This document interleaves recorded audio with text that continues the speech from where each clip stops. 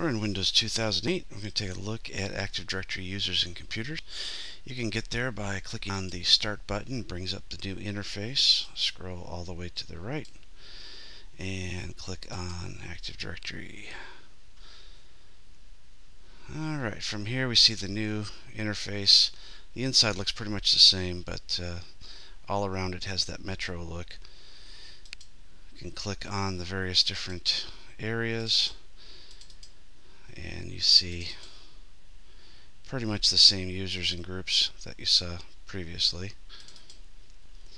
but we do see some new ones like the allowed RODC password replication group, and of course the denied one as well. There's our built-in groups,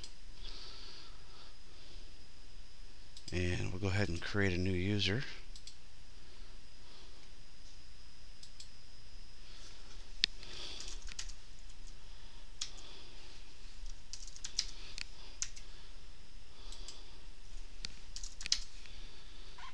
And we can choose the domain here if you have more than one domain. This is the pre-Windows 2000 login. Click Next. Password, of course, has to have at least one cap and one number. You can uncheck the user must change password and check password never expires or any combination. Click Next and Finish.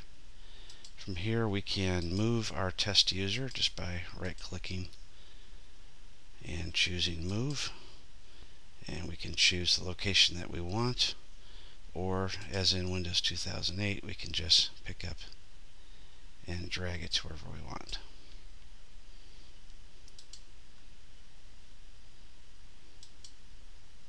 If we right-click on the domain, go to Properties, this is what it looks like. Shows our functional level. At this point, the domain enforced functional level does not work in Windows 8.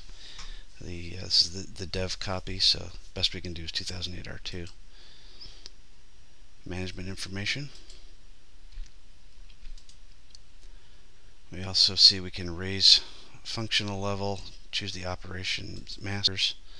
This also looks the same as it did in the previous version, just a slightly different interface. And that's a look at Windows Server 8 Active Directory users and computers.